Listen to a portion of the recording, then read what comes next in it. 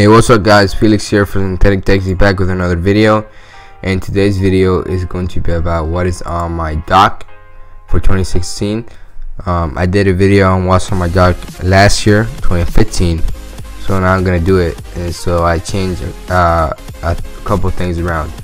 So I used to have right here, I used to have some folders. I got rid of those folders, so the only thing I have on the desktop right here is my a shortcut to my Passport Western Digital My Passport Ultra external hard drive. So, and then I have nothing else. So here I used to have my dock at the top, and now I moved it to the bottom. So this is what I have on my dock. So I have Explorer, then I have Google Chrome, which I use over Internet Explorer. I use Spotify on a daily basis, and then I have Adobe Premiere, which I use to edit, After Effects, which I will want to learn in the future, or I want to learn now or in the future.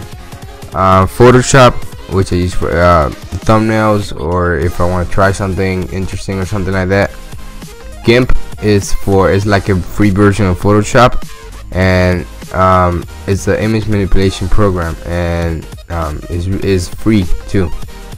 So I use that sometimes. I have Google Keep for my notes and checklist. I have Simple Note, which is for taking notes. As the name of the app implies, it's just you can take notes on how many subjects you want. There's no limit. The app is free.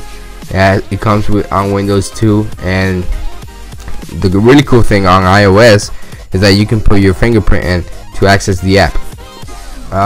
Next I have Malware Bytes, anti-malware bytes, which is for viruses. So this is an antivirus. Then I have Control Panel. I have OBS, which is the software I use to record. That's what I'm recording on right now. I have Avast, another antivirus for the computer.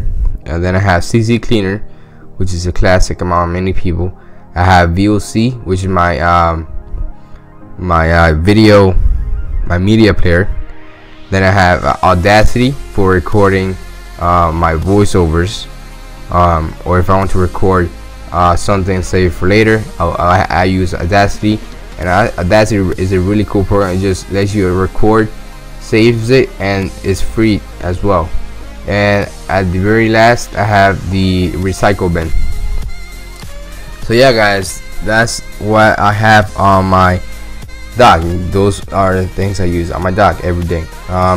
So if you guys have any more questions about what you want to see, a video want to make, or what's any more questions about the apps I use, feel free to leave a comment down below. As always, make sure to subscribe to the channel for more videos.